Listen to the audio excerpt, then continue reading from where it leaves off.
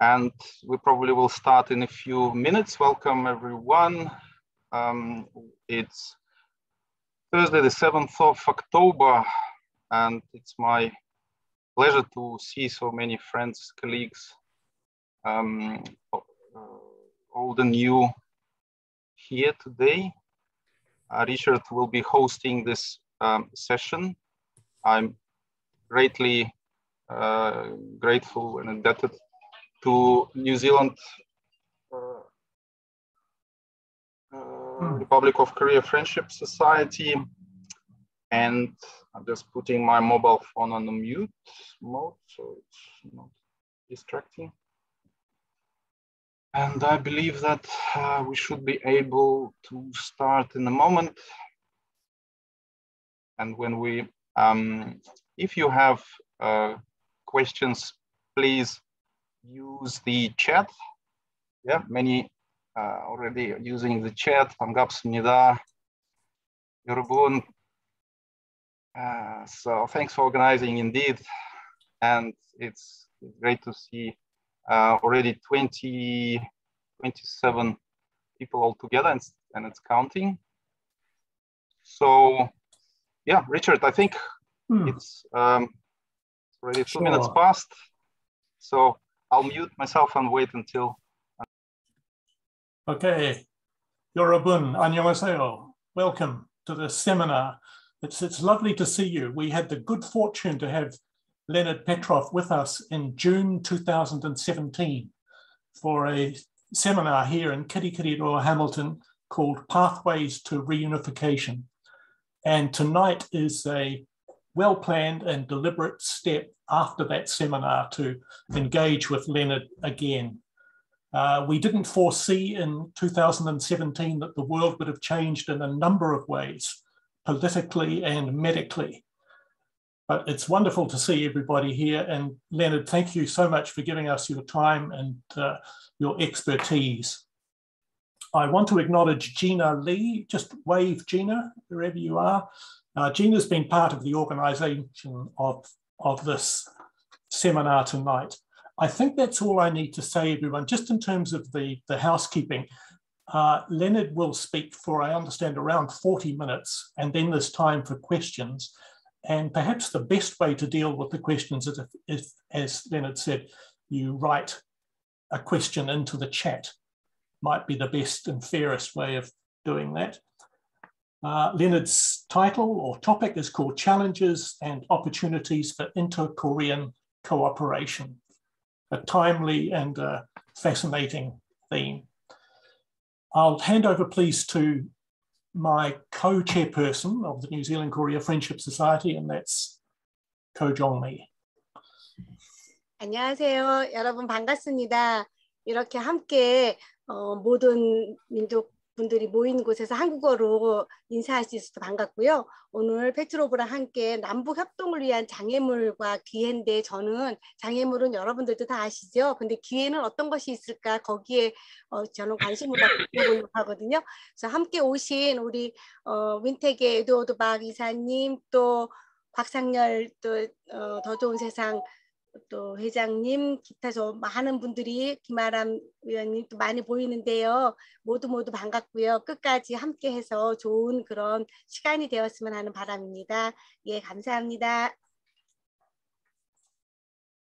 Thank you, Jong-mi, and thank you, Leonid. I think I'll mute myself now and yeah. hand over to you, Leonid. Sorry, Gina. Sometimes you can translate someone need. Yep. Gina, yeah. Thank you. Thank you, Richard, and thank you, Jong-mi, for this introduction and for the invitation. It's my second opportunity to talk to New Zealand Republic of Korea Friendship Society. The first time was in person back in 2017.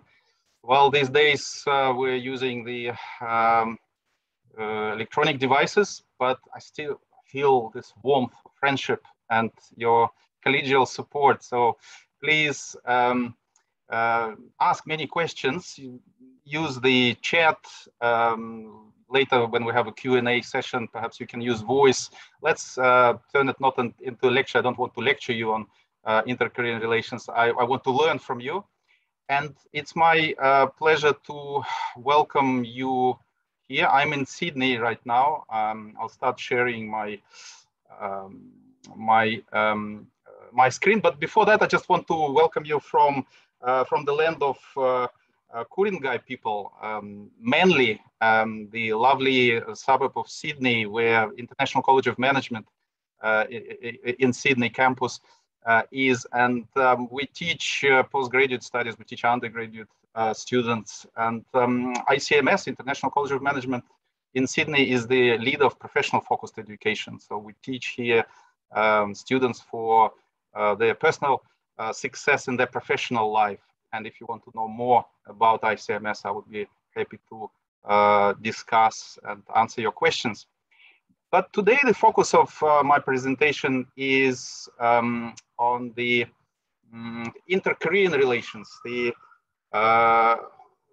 difficult topic of Korea's division, Korea's divided families, separated families, broken links in both physical, emotional, personal links, and this topic of Pukhyomnyogi Tojongwa Kihe is something what I've been researching for a long time. So most of the pictures, like the pictures taken by me when I was in Pyongyang on the left, it's a Tongil-Kuri, the street which links Pyongyang, the capital of North Korea, with the demilitarized zone which separates Korea, and also the this metal divided world,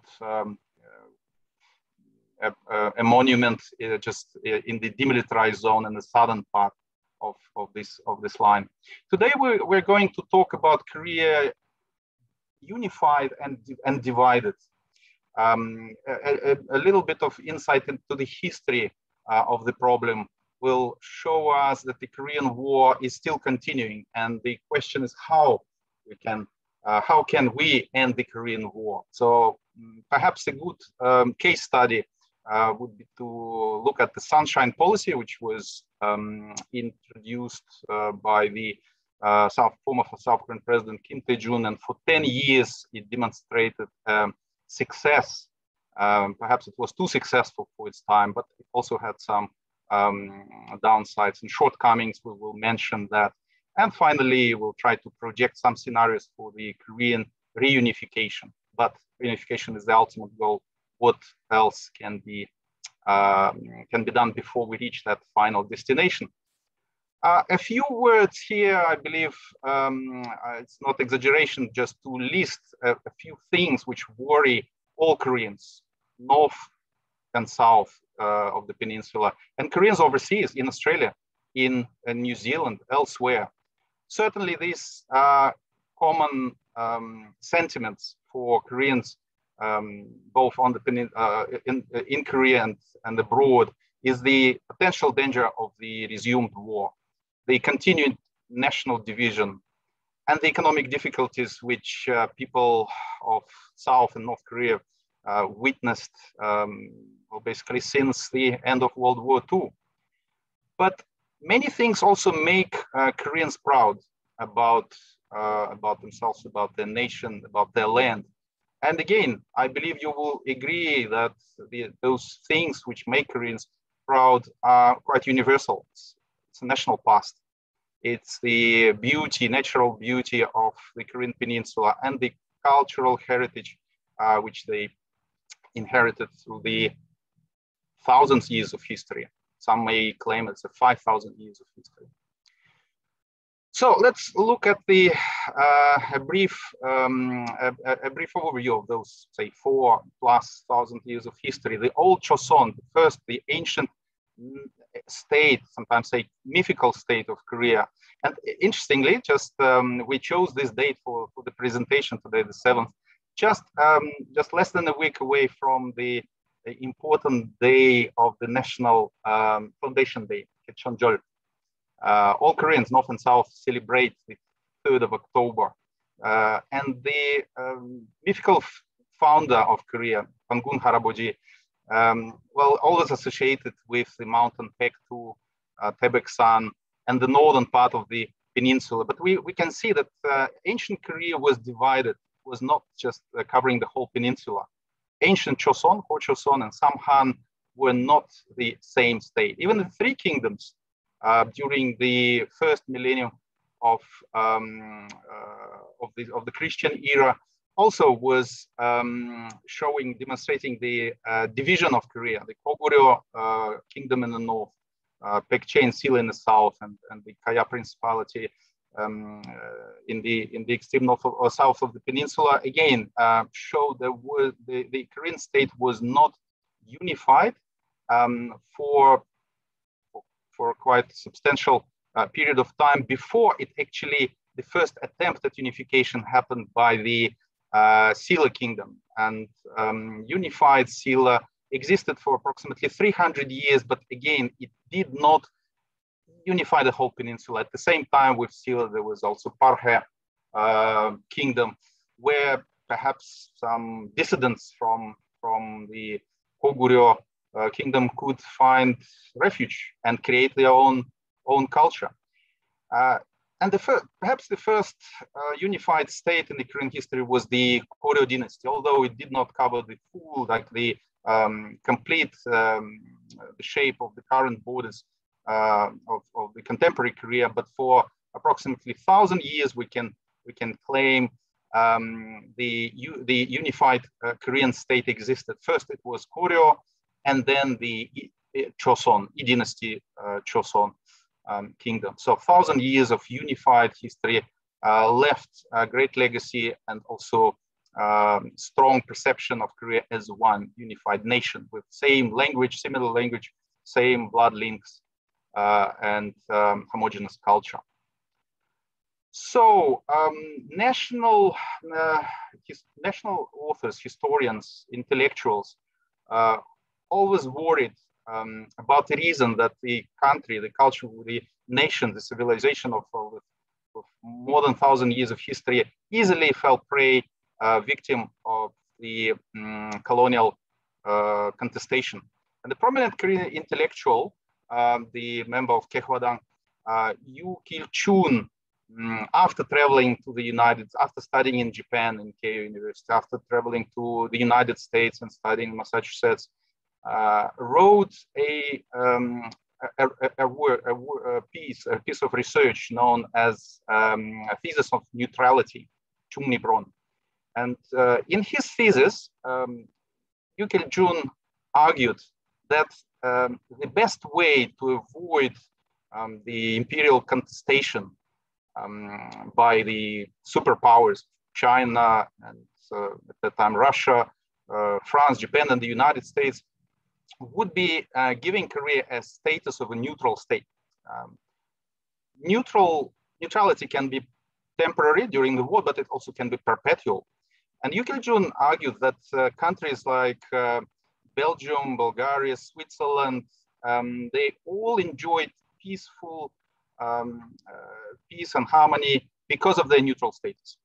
At that time, well, it was the late 19th century, the struggle between China and Japan and Russia intensified, particularly around the Korean peninsula. The peninsula, which linked was a natural bridge between the continent and the islands of Japan, was always in the plans of great empires to conquer, divide, and rule. And also plans to divide Korea were also contemplated by the Russian Empire, by St. Petersburg and Tokyo in the early 20th century. And they planned to divide the peninsula along the 39th parallel at that time. It didn't happen because Japan won the war against Russia and against China and colonized Korea. So for the long 36 years, Korea was a colony. But the idea and the aspiration for Korea's modernization and enlightenment survived. So Yu Kil-chun had a number of followers, and despite of accusations of being pro-Japanese or someone who participated in the 1884 Kapsin Chongbyon, actually put him on the sideline of the mainstream intellectual debates in Korea until 1945. Because what happened in 1945 affected not just Korea, but all countries of the region. China became divided. Some islands of Japan still controlled by foreign military. And what happened to Korea was particularly traumatic because Koreans believed that this Japanese colonial occupation would end in 1945, but it didn't because the Soviet and US armies decided to not just liberate, but also occupy the peninsula and also install their own or supported the governments in the Republic of Korea in the south and the Democratic People's Republic in the north. So expecting those client states would later permit or help unifying the peninsula by force, of course. And this is how the Korean conflict started, because the Korean War, which started on the 25th of June 1950, started as the War of Unification. The drive to unify the country was as strong in the north as it was in the south.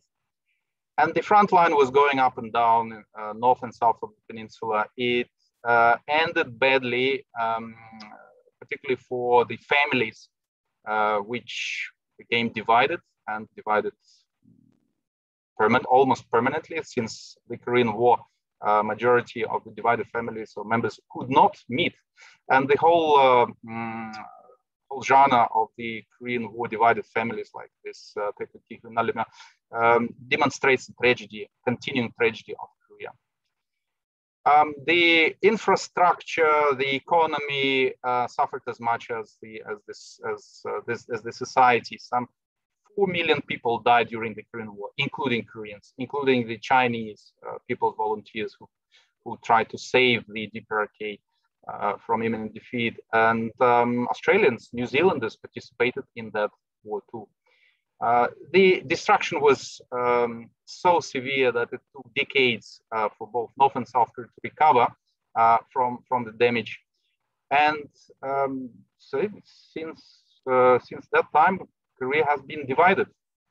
The armistice agreement, which was never or has never been yet replaced by a firm peace, stipulated that there would be demilitarized zone 4 kilometers wide and for 245 kilometers long, with just a very, very limited number of crossing points, like the joint security area near Seoul and between Seoul and Kaesong. Both militaries confront each other. There's more than 1 million soldiers in the north and more than 500,000 soldiers in the south. And joint military exercises create periodic tensions on the Korean peninsula because they are considered to be the preparation for another invasion or an attempt to finish the business of unification by force again. But we also should look at the demilitarized zone as the interface, as the point where North and South Koreans talk and cooperate and communicate. And we'll talk about the most recent development on that front later today, where the Inter-Korean Liaison Communication Office has resumed its activity. So if we summarize the position of the Republic of Korea as a thriving democracy, but we have to remember that democracy in South Korea started just a couple of decades ago. Just 30 years has passed. But already South Korea is today the 10th largest economy in the world. This is something what makes Koreans, both North and South, proud. Northerners also understand that the Republic of Korea live a very affluent life. But the shortage of mineral resources and the absence of direct land routes to the continent make South Korean economy somehow vulnerable. And we'll talk about the potential collaboration and synergy which North and South could achieve if they start collaborating. Because DPRK, North Korea has been a dictatorship and an economic autarky since day one. Since 1942, it was struggling economically, partly for the because of the mountainous terrain and partly because of the man-made mismanagement.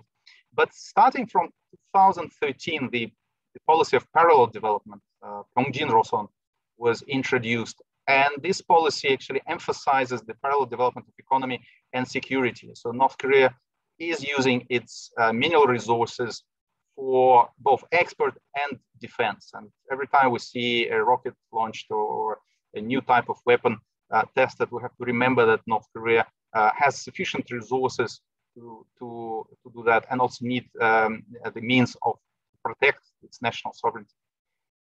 Let's look at the statistics which both North and South Korea present these days. So these are the most recent data. So the population of North Korea is only half of what it is in the South, which creates certain concerns about potential of unification. So maybe unification like a federal model is going to be problematic if South Koreans are overrepresented over the northern population.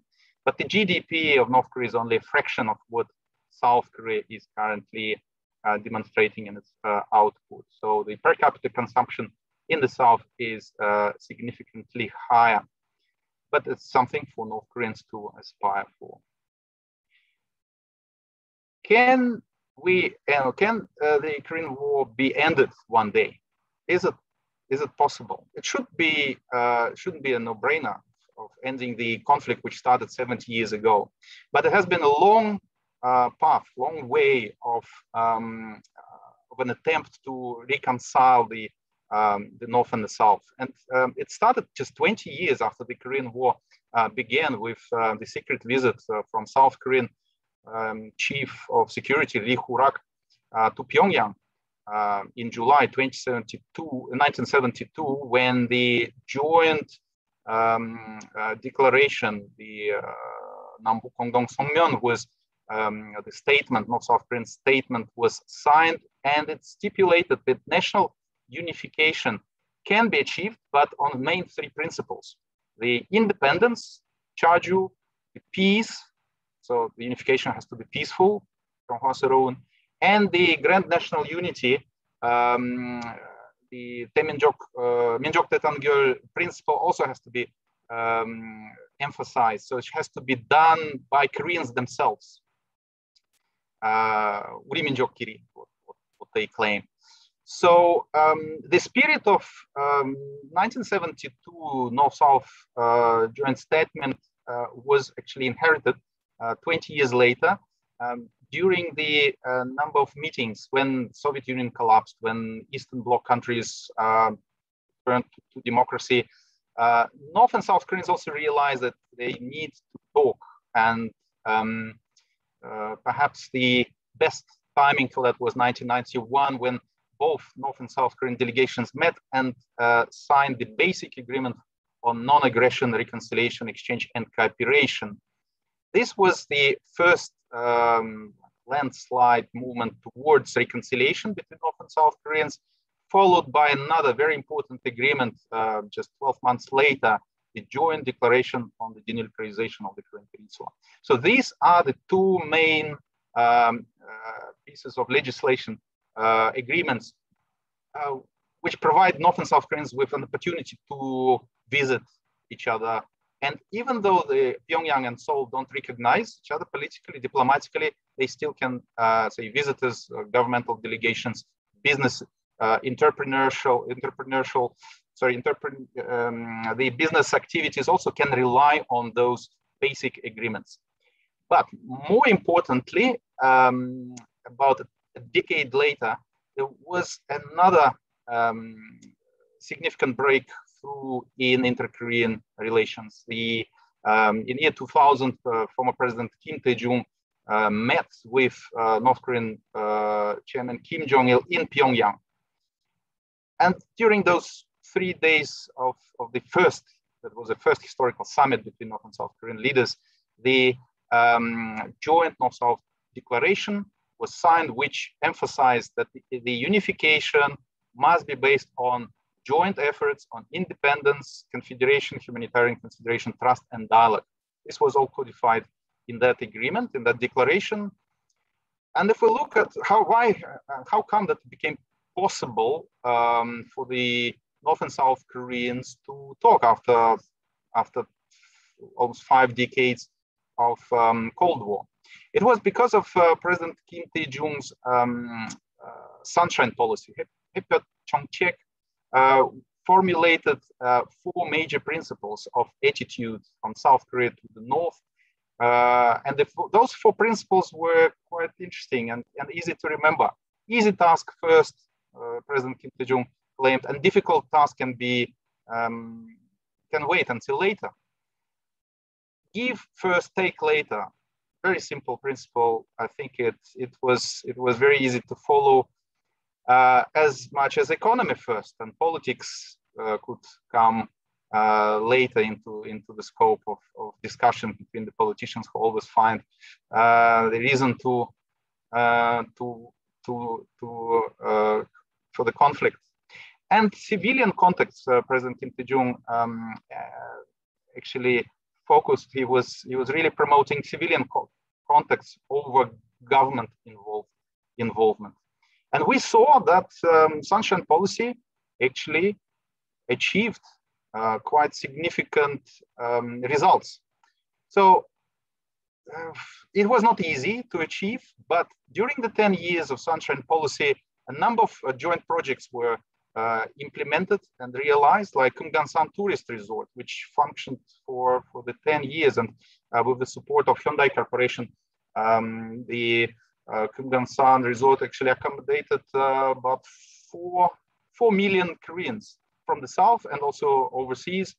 I've been to Kumgansan Resort just before it closed.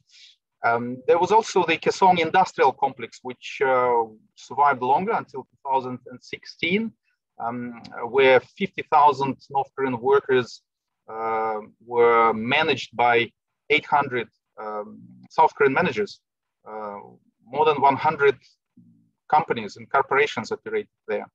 And even the Inter-Korean Railway was reconnected first time since the Korean War.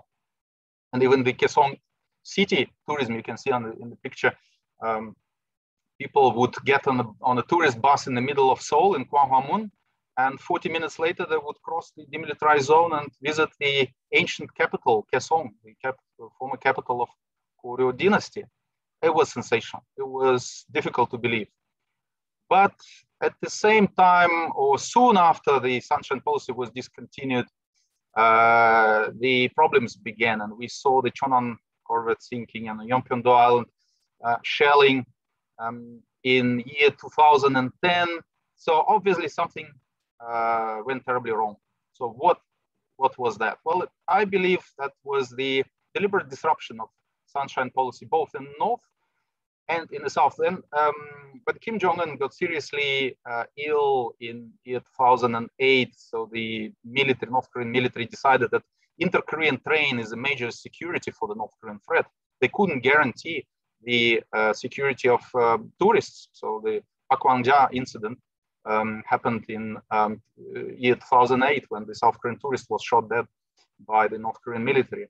And also in the South Korean government, the conservative government of Lee Myung-bak discontinued the sunshine policy, or policy of peace and prosperity, straight away as soon as they got into office in January 2008. So they were not interested in continuing this policy because it was considered to be too expensive. Many criticized the policy of being lavish and simply undermining national security. It's like anytime North Korea needed money, they would turn towards South Korea and Seoul would give them cash. So for about 10 years, there were no dialogue, no communication, cooperation, no visits. And only in 2018, with the opportunity to march together under unification flag in Pyeongchang Winter Olympics, North and South Korean athletes visited each other, and even the top North Korean officials managed to go to South Korea, and President Moon Jae-in also met with Chairman Kim Jong-un 3 times, 2 times in the demilitarized zone in April and May. There were 2 historic summits, and also in North Korea in September 2018. Here's the picture of this summit in Paektusan Mountain, the sacred mountain for all Koreans in North and South. And also I took this picture a few days later in Seoul downtown, Seoul City Hall, also claiming, celebrating this 한반도의 운명을 바꾼 남북 정상회담. So the North-South Korean summit, which changed the destiny of the Korean Peninsula. Well, the Pyongyang Declaration was signed in September that year, where North and South Korean leaders pledged to end the war and promulgated the year of no war. Unfortunately, Koreans cannot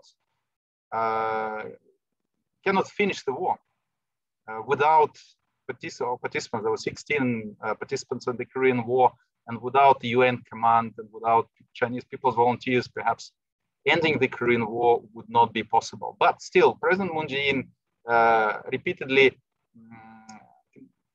called upon all parties to formally end the Korean War. This was done last year in 2020, just a few days ago at the United Nations General Assembly meeting. President Moon again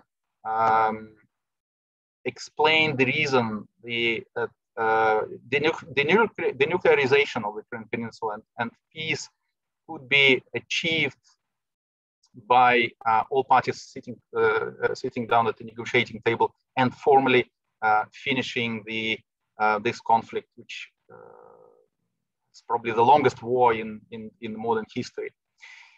The armistice agreement, which is currently in place, needs to be replaced by the formal peace treaty, perhaps with participation of China and the United States, which represented UN command. But will Americans, Chinese, and other neighbors support this plan?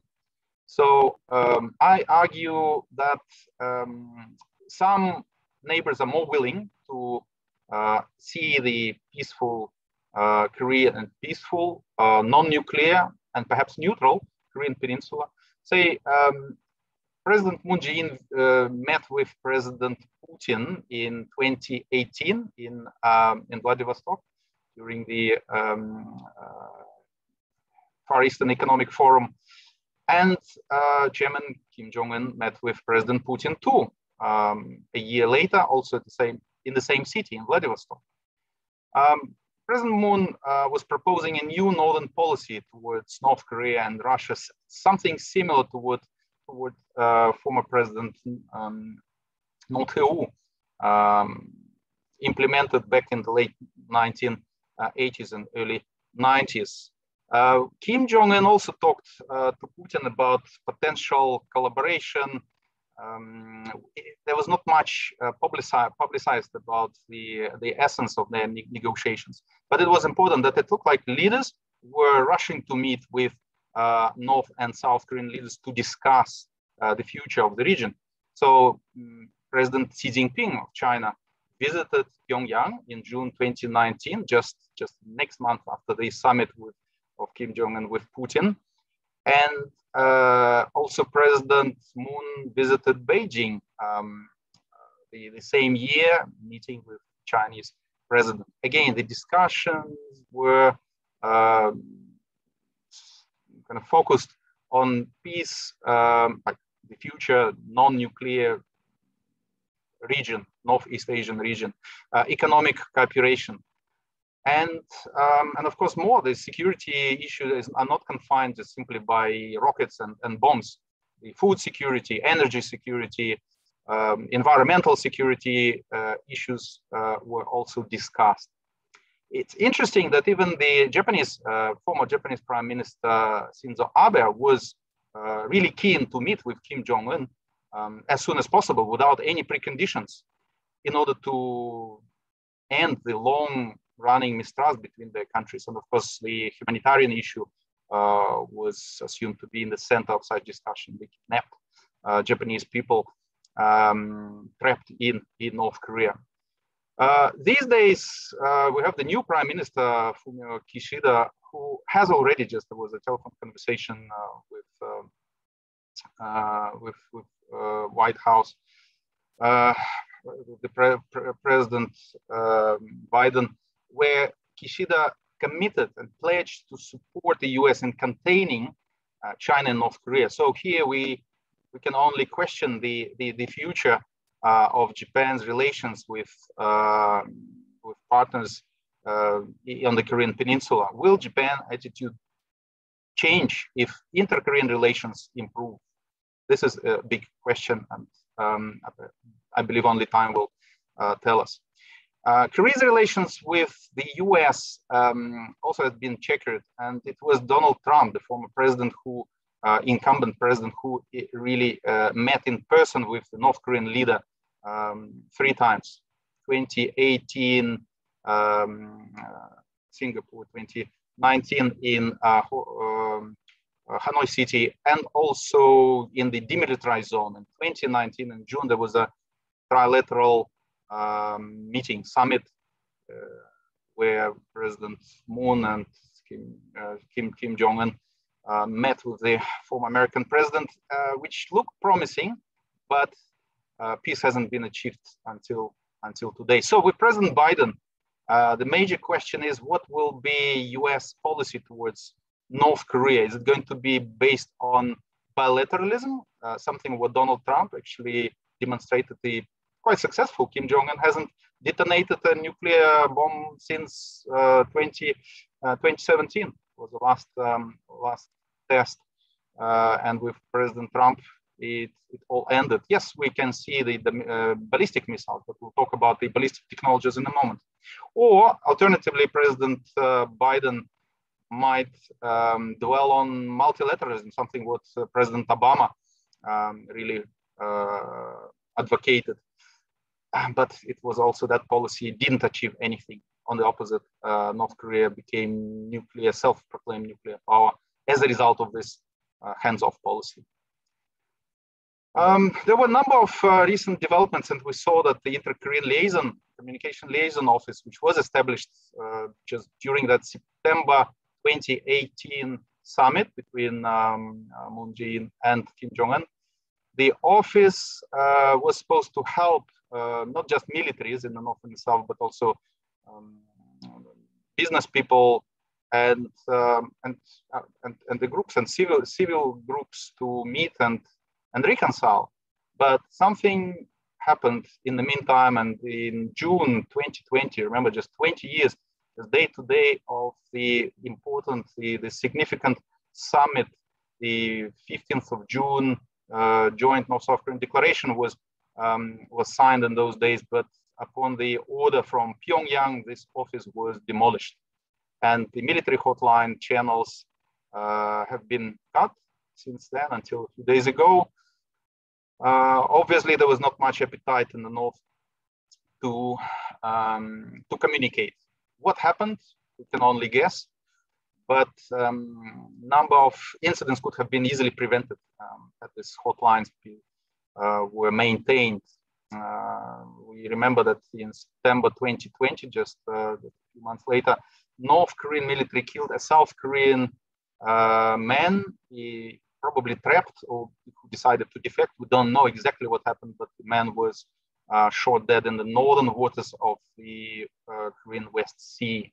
Kim Jong-un immediately apologized to President Moon Jae-in and people of South Korea, but it didn't add much sympathy in the eyes of the South Korean people to the north, who can easily create or escalate tensions because any shot across the demilitarized zone or northern limit line may easily lead to escalation of tension and the new resumed hostilities, probably with the usage of weapons of mass destruction. So to avoid that, I think the common sense prevailed. And in early October, so basically at the start of this month, after a number of discussions and communication between Seoul and Pyongyang, the North-South Korean hotline was reconnected. So it was Kim Jong-un who addressed the DPRK Supreme People's Assembly just a few days before that, claiming that North Korea has no reasons to provoke or hurt the South. Well, the question, can we trust Kim Jong-un doing this after all? While President Moon Jae-in was also arguing that from the podium of the United Nations General Assembly, calling upon all parties to declare the Korean War ended. So, if we assume that now North and South Korea is going to talk and communicate, so what are the possible scenarios which we can expect to unfold there? Well, I believe that could be the bifurcation point here is either we're going to strive to unification, or we following the former President Kim Tae-jung's suggestion to do easy things first and keep the complex tasks for the later. Perhaps we can focus on coexistence.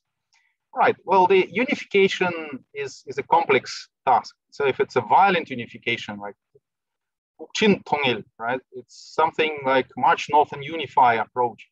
It can be achieved tomorrow, but it's going to be a very expensive exercise. It's going to cost lives, and long-term expense is going to, well, with the destruction of infrastructure and loss of life, it is going to be a super expensive option. I don't think this price tag is going to be acceptable to anyone.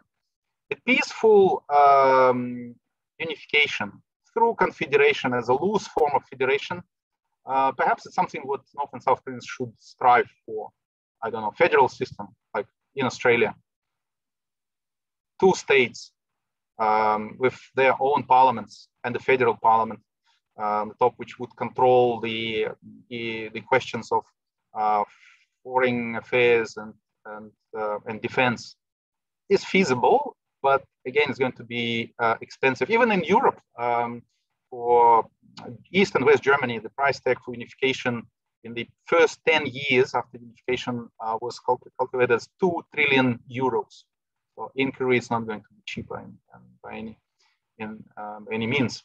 So perhaps we have to focus on coexistence, preferably not hostile, because hostile coexistence with sanctions, isolation, mistrust, skirmishing across the demilitarized zone, basically the continuation of the Cold War, is something what we have been experiencing for too long.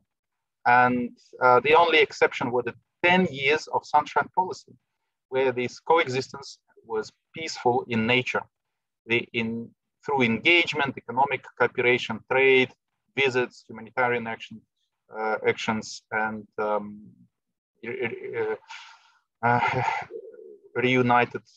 reunions of separated families. So, which scenario would you prefer?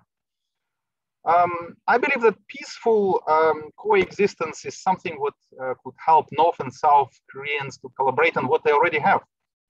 Say, nuclear program which North Korea has with Yongbyon nuclear complex, which was designed for scientific purposes. It does not really produce much electricity, 5 megawatt capacity.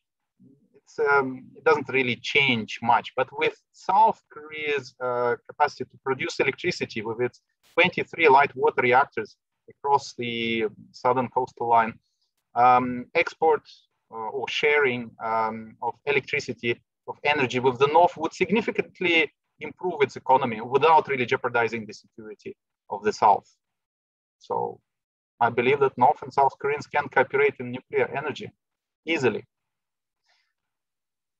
The rocket technologies, yes, space exploration requires the ballistic technology, which is dual usage, right? So placing a Sputnik, placing a satellite into the orbit, or launching a rocket with a nuclear device, nuclear warhead, would require basically the same type of the rocket. But North and South Koreans actually had demonstrated they are equally skilled in rocket technologies. Unha-3 was launched in North Korea in December 2012, while NARO-1 in South Korea was launched just the following month. And both North and South Koreans can collaborate, and that would improve both telecommunications, weather forecasting, research, even tourism these days, who knows. I believe that inter-Korean cooperation in space exploration is a feasible one. And if we look at the map of the peaceful or neutral and non-nuclear Korea, there's plenty of promising factors which we should seriously consider. So South Korea, 10th largest economy in the world, is known for the $600 billion worth of exports of manufactured goods, but also soft power of South Korea also shouldn't be underestimated. While North Korea is sitting on the $6 trillion worth of natural resources, including rare earth metals, including the uranium, which may be used for production, generation of electricity. So South Korea South Korean economy and manufacturers would immensely benefit if they have access to this resource. Transportation corridors could connect the powerhouse of South Korea with the continent, and also with Japan. If the tunnel is drilled under the Tsushima Strait, well, we will see the export and import markets increasing, domestic and international tourism growing, and foreign investment in research and development in science technology also would be attracted by the peaceful environment and the opportunities which the Korean Peninsula may offer.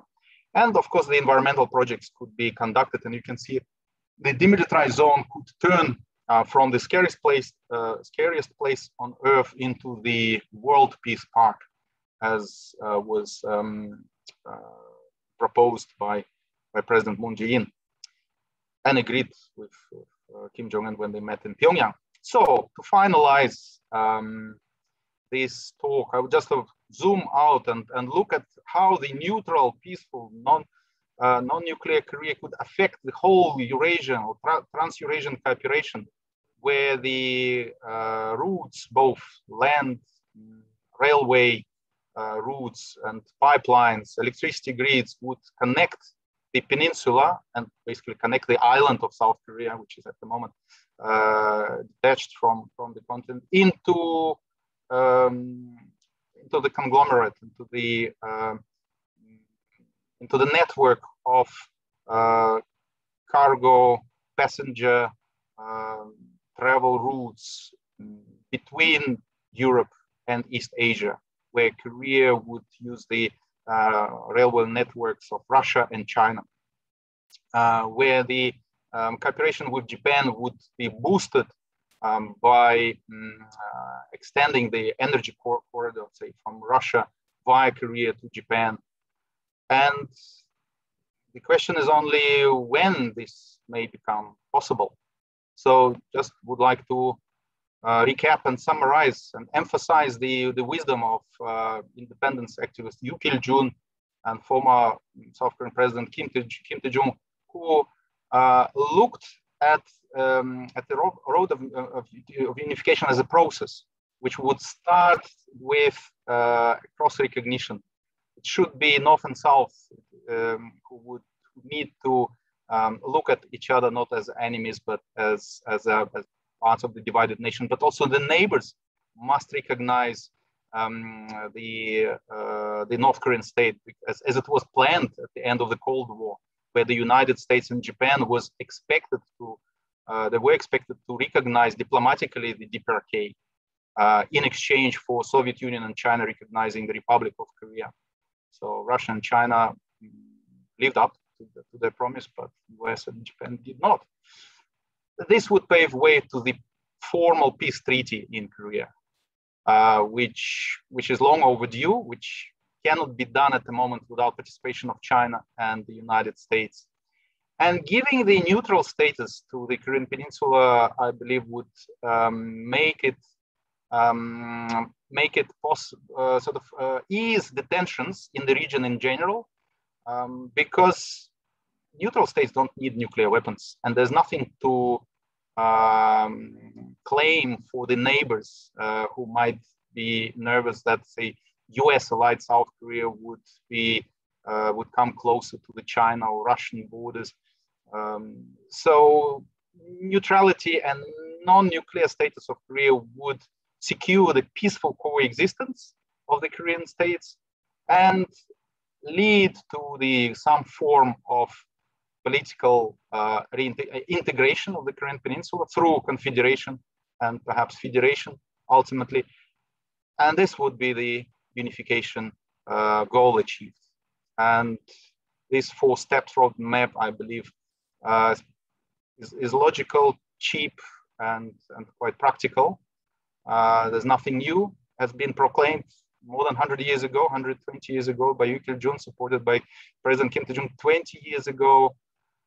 And I believe that that's something what we can discuss and should seriously contemplate. Thank you very much for your attention. Here are my contact details if you want to use, if you cannot stay longer and want to shoot an email or visit my blog and read more, learn more about North and South Korea.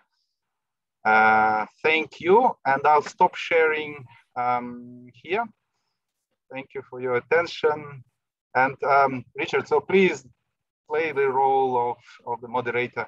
Sure. If you don't mind. There's 7 questions or comments which I haven't had a chance to look at, but perhaps you can help. Sure. Well, I think it's worked well this way, Leonid. In case I forget to say it, thank you very much, Leonid. You have a breadth of knowledge that's just a wonderful gift. And I might say you have a very warm human heart as well, and it's come together wonderfully tonight.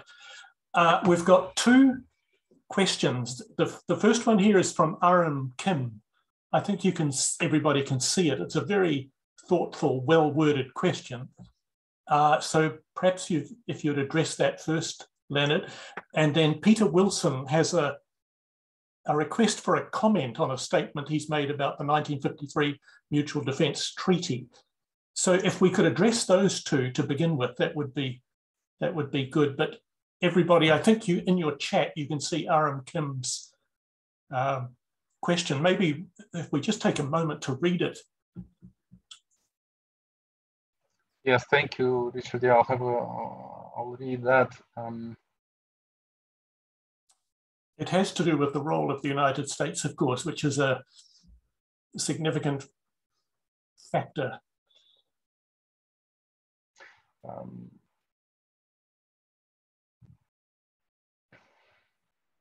Do you think realistically possible for South Korea and North Korea to create any significant progress towards peace without the shift in position of US, China, and Russia? Again, that's the first question. So currently, I think all neighbors, including Japan, I think everyone prefers the status quo. Any shift, and the problem with any change of the status quo is something what goes back to the Sino-Japanese War, Russo-Japanese War. Neighbors are really worried about Korean Peninsula being influenced by one or another neighbor. So they prefer to keep Korea divided at the expense of Korean people's future and present. I believe that only Russia, I think, is more positive about the, well, if not unification, but at least peaceful collaboration between North and South Korea, because Russia is basically interested in selling resources. And the more stable, more peaceful the Korean Peninsula is, the better sales are going to be achieved. While US and China are in the middle of the trade war, and I believe that they consider Korea as a balancer, which may swing one way or another if it's unified, or at least if it's controlled. But if Korea is proclaimed to be neutral, it cannot be done overnight. Of course, there should be some internal domestic appetite for that, the internal drive, like Uriminjok-Kiri. So Koreans in North and South must collaborate and achieve this consensus that Korea is neutral and therefore non-nuclear. In that case, perhaps US and China should not worry about Korea, but improving the growing market. Currently, North Korean market is closed for US or Chinese manufacturers, producers, services. If it's all done in a way where Korea is one, perhaps China and Japan will win, but who will lose? It will be Japan, because Japanese manufacturers are going to compete not just against China and Korea, but also against the unified Korea, which is going to be much more powerful in terms of access to resources, workforce, skilled, disciplined workforce in the north, technology know-how in the south, and international investment from elsewhere would rush to the Korean peninsula, not to Japan. So I think that we should also keep Japan in this picture. Also, do you believe Republic of Korea maintaining strong alliance with the US, which I believe is in part, this is stated by South Korean internal political needs as well. Historical, international, real concern about US hostility towards it. Do you think it is realistically possible for South Korea and North Korea to create any significant progress toward peace without a shift in position? Well, at the moment, domestic situation in North and South is also not very stable. Something happened in the North. Right? So Kim Jong-un has been, well, he was ill in April last year. After that, we saw the demolition of inter-Korean communication liaison office ordered by his younger sister, not by Kim Jong-un, by his younger sister, Kim Yo-jong. Why was it so? Maybe Kim Jong-un was incapacitated. Maybe he tried to use Kim Yo-jong as a bad cop while he tried to keep his own image as a good cop. We don't know. But so far, Kim Jong-un was refusing to meet with President Moon Jae-in in person. Is he permanently ill? Something happened? Is it a double man? Is Kim Jong-un dead and buried? We don't know. Something is not right. And the economic and food crisis which North Korea is currently experiencing is not a joke. And it could have been alleviated by inter-Korean summit and collaboration, and it was not. So something prevents North Korea from accepting help from not only from China, but also from South Korea. They have been refusing help under the pretext of potential contamination with coronavirus. We don't know whether it's true or not. And all these parades, midnight parades in Pyongyang also look very suspicious to me. I don't know what something is going on there. While in South Korea, we see that President Moon Jae-in is a lame duck now. National election is coming next year. And who is going to win the election in South Korea? Very likely, well, given the lack of success and progress in the inter-Korean front, well, perhaps going to be conservative parties, right-wing politicians, and that will be the end of current inter-Korean rapprochement for a long time, for another 5 years. Who knows? So I believe that we have to consider not only international players, but also domestic political dynamics, but also the natural disasters which North Korea was hit badly last year, and of course the COVID pandemic kept North Korea isolated not only by the international efforts, but also naturally. North Korea is now totally isolated itself, and they're not in a hurry to open up for some reasons. I believe the stability of the regime depends on its isolation. As long as North Korea is isolated, the longer the regime is going to stay there. So the North is not desperate in communicating with the South. And also this most recent development with the resumption of hotline between North and South, I believe it's simply, it's not a trick, but simply a pawn in the future game, whether they can have a more leverage in achieving something by threatening the disconnection of hotline. They don't have the hotline, they cannot really. Leonid, thank you very much. We've come to an hour, but we're not under starters orders to finish it exactly on the hour. And I can see questions here from Victor And before that, a request from Peter Wilson for you to comment on a statement that Peter has put there. And Edward Park has a question. So perhaps we'll close for questions. No more questions, everyone, but we'll ask Leonard to comment on the questions that are there. The first one, Leonard, is a statement from Peter Wilson.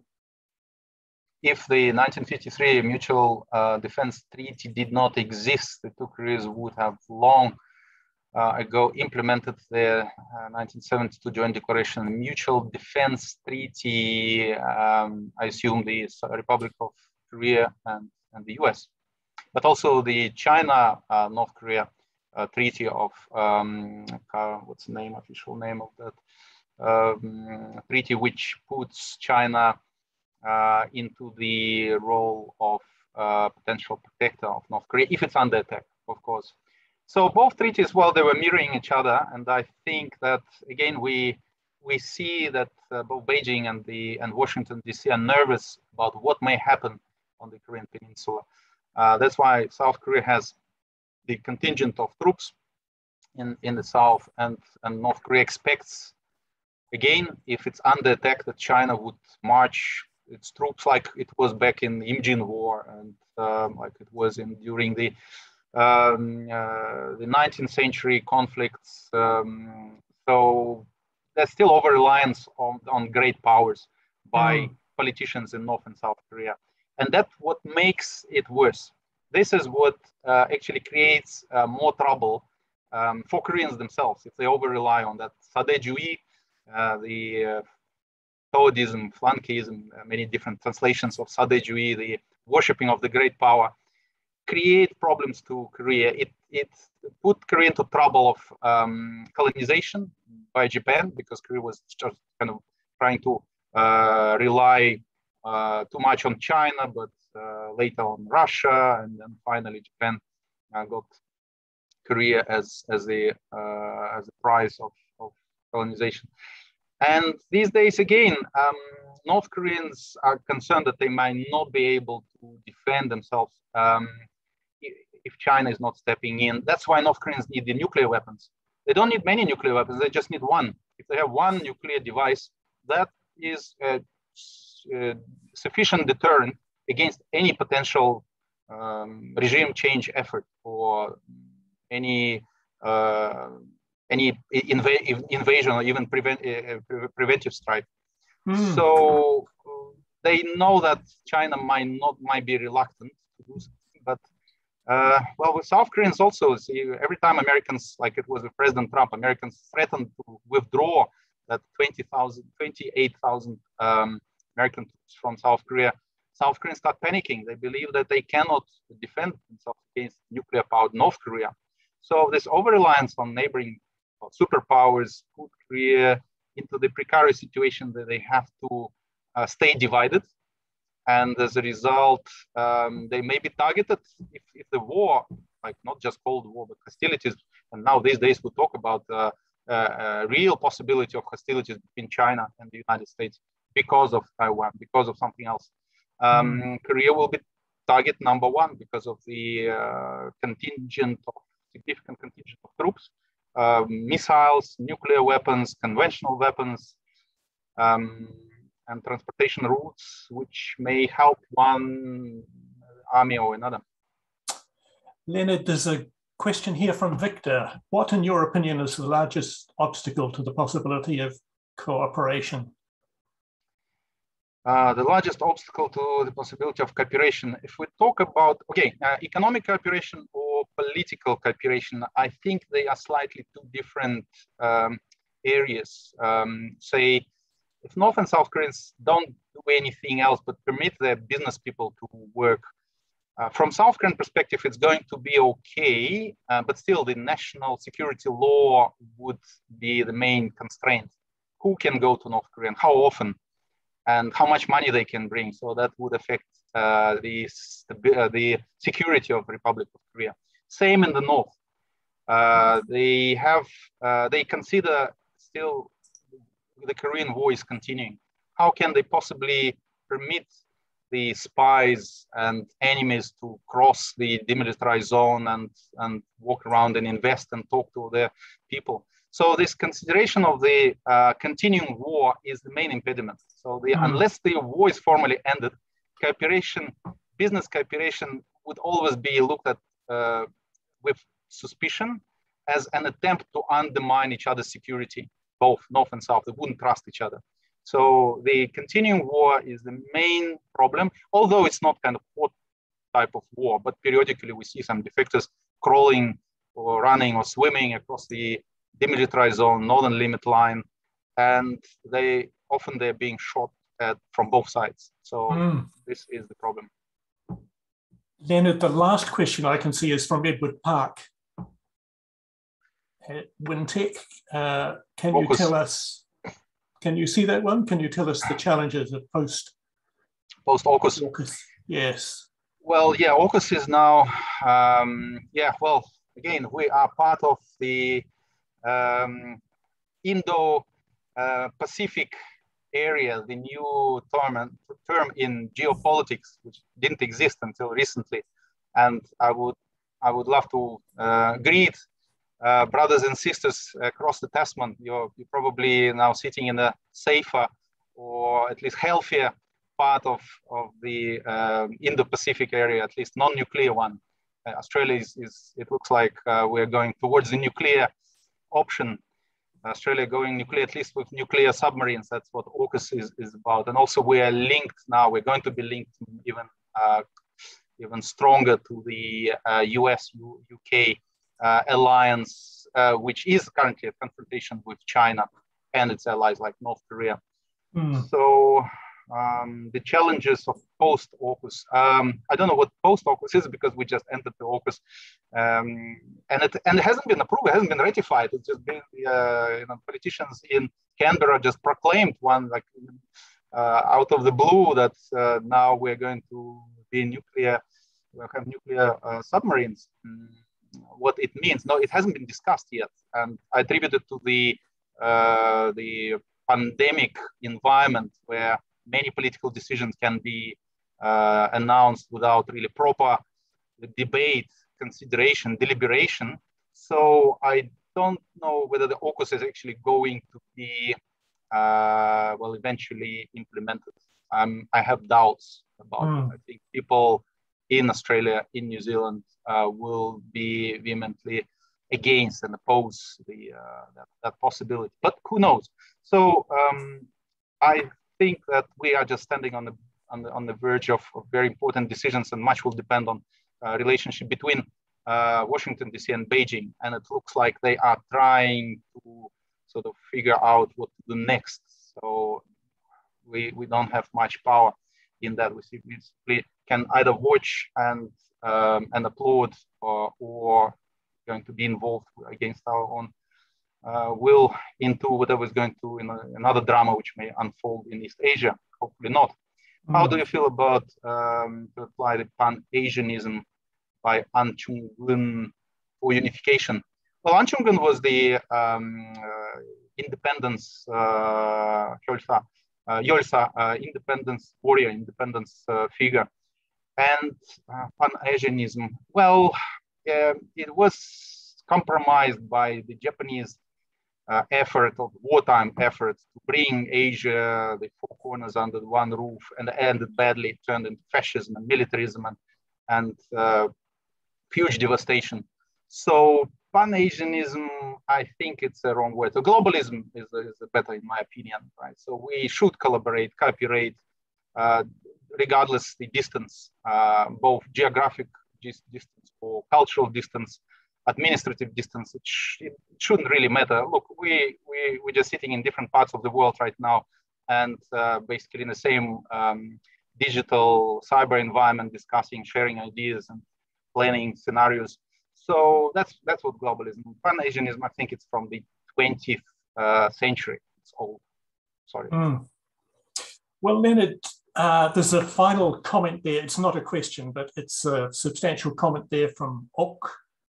And I notice a number of comments of appreciation to you from, I can see one from Graham and Anna and a number of people. So please accept and read those comments of appreciation there. But I think everyone, we've probably come to the end of this formal meeting. Leonid Petrov is a very obliging, accommodating man, and I'm sure if you sent him an email with a question, you'd get a reply.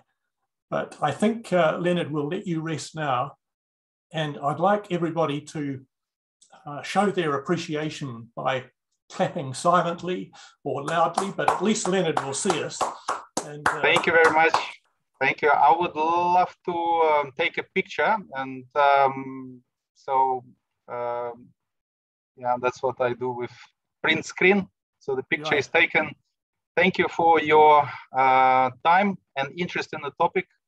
And let's stay in touch. I will share again this slide with my contact details. You're welcome to send an email or just read my blog or be my friend in Facebook. I welcome basically everyone. Most posts are public and publicly available. So, and this session has been recorded. So I been broadcast and streamed in Facebook. So will be, if Richard and Chong-mi don't mind, I will share this record on my Facebook, and all friends and friends of New Zealand, Republic of Korea, who cannot or who could not participate today will have an opportunity to watch it and think about this ongoing problem and ongoing drama. But hopefully the light at the end of the tunnel is already looming somewhere.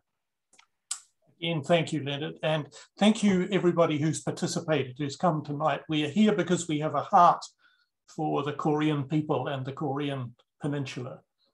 And I hope we see you again soon, all participants here. Jong-mi, Ko Jong-mi, would you like to say something in Korean at the very end? I wanted to summary from Petrov. Could you summary just short 1 to 2 minutes for me in Korean? 예, 한국말로 말씀 좀 드리고 싶은 거 많은데 시간이 부족해서 죄송합니다. 그런데 아까 말씀드린 것과 같이 통일보다 공존에 대해서 좀 신경 써봐야 되겠습니다. About peaceful coexistence. 그리고 통일 시간이 될 때도 북진 통일 아니고 뭐 흡수 통일 말고 평화스러운 통일을 기원합니다. So I would really welcome the peaceful unification, peaceful cooperation, and unification ultimately, rather than achieving it by force, by war, by absorption. So I hope that my presentation today made it clear, and I believe you agree with my point of view. But if you don't, would love to discuss it further. And thank you, Richard, and thank you, Chong-mi, for inviting me second time to the New Zealand Republic of Korea Friendship Society Symposium on Korea. You're doing the great work, and bringing the community in New Zealand, in Australia, in the world to this important topic. Actually, I believe brings closer the wonderful moment of inter-Korean reconciliation, cooperation, and unification one day. Thank you, Leonid. Thank you, Jong-mi. One more applause, everybody, and we'll let... Thank you all for being here. Have a good night, a good, safe night, everybody. Thank you. I'll stop recording. Sure.